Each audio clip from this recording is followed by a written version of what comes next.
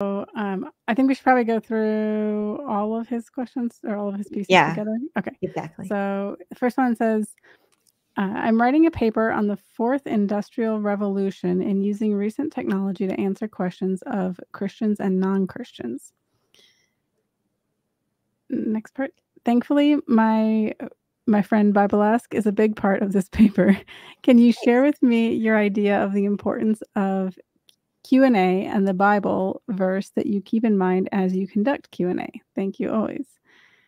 And then next part. I think you just said always hope. Hello.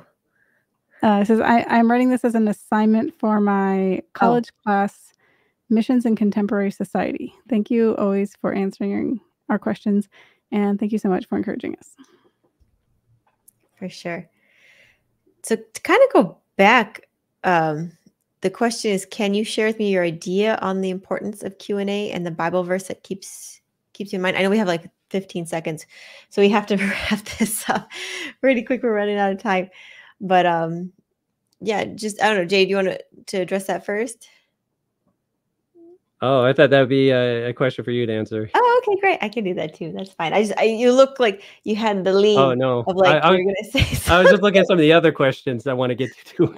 Yeah, no, it's okay. I know there's so many great questions that we have, and so many great questions our audience out there is giving us tonight. So I'm bummed that we're out of time, but I do want to do a lightning round. I can really quickly answer some of the other ones.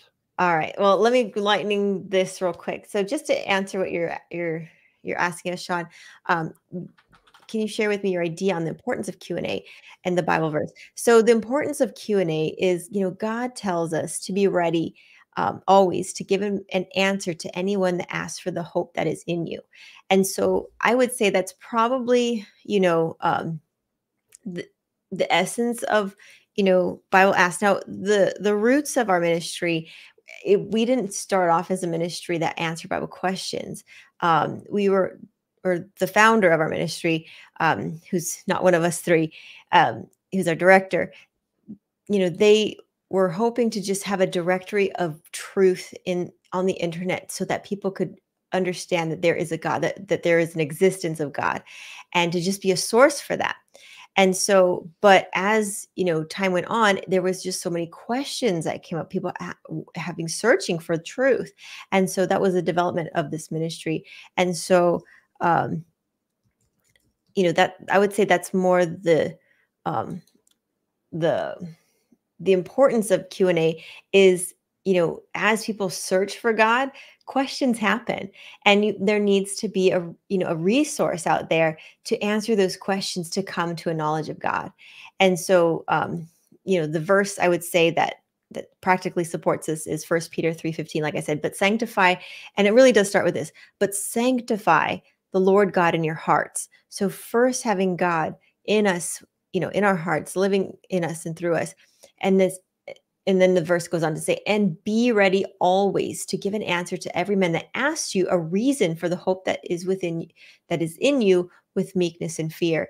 And really and truly, that's the work of evangelism, true evangelism. How are we supposed to share the gospel? How do we, fulfill the Great Commission that Jesus says, go into all the world and, teach them? It's like, it comes down to, being willing to have the truth and to give it, in the form of answering, the need, which is the question out there. Because if we're just saying things, it's kind of like, it's not really filling a need. But if there's a question, the answer is the fulfillment of that need, pointing people, to the truth, which is Jesus Christ. And we find that in the Bible and the Bible only. And so I guess that would be how I'd answer that.